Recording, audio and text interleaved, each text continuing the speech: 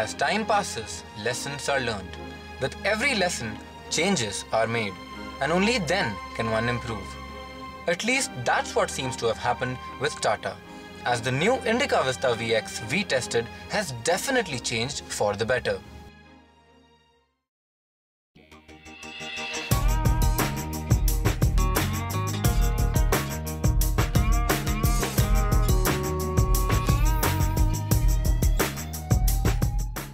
Thanks to its new grille and headlamps, the Vista looks like a Monza from the front.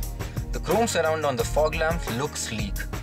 It's only when you see the car in profile that you realize it's a Vista.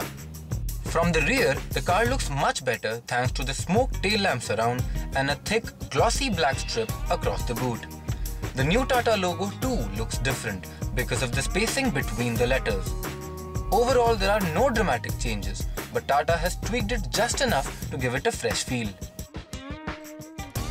The Indica Vista VX we test drove comes at a price of Rs 5.47 lakhs ex-showroom Delhi.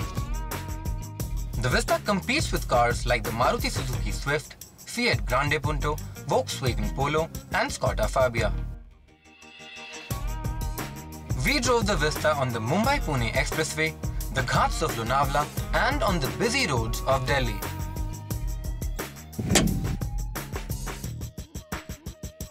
The Indica Vista VX we were driving was powered by a 1.3-litre quadrijet diesel engine that puts out 74 bhp of power and 190 Nm of torque. The engine is a good performer and also does duty in cars like the Maruti Suzuki Swift, Fiat Linea and Fiat Grande Punto. The Vista feels powerful, although it does suffer from some turbo lag. Only once the car reaches the 1700 rpm mark does it really gain momentum. The car moves swiftly and we clocked the 0 to 60 run in a little under 7 seconds. The car feels stable at high speeds and inspires confidence on turns with the vastly improved power steering. There is, however, still a considerable amount of body roll, especially in the back seats. The gear shifts though are slightly stiff and need to be slotted in with a bit of effort. The quadrijet diesel we were driving has an ARAI certified mileage figure of 22.3 km per litre. We expect real-world figures of above 18 km per litre. The suspension is effective even on bad roads, but those in the back seats may feel some major bumps.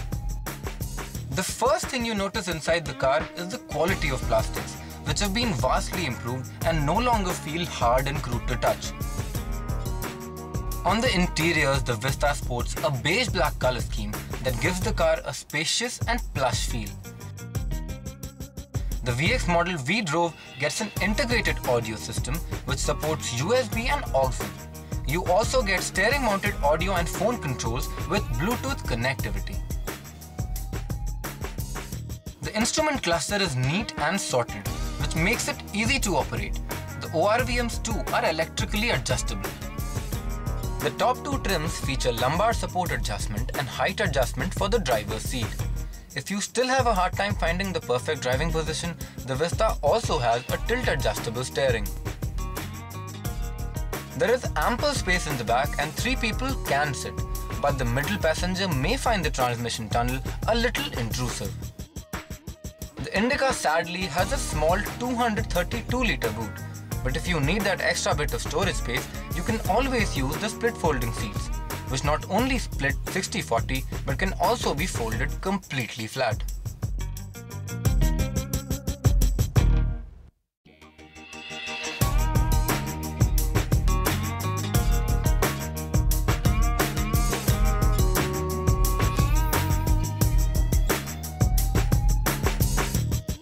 The Indica Vista is a great value for money car, especially the diesel variants. Families have always found it spacious and comfortable, and now it also feels good to drive.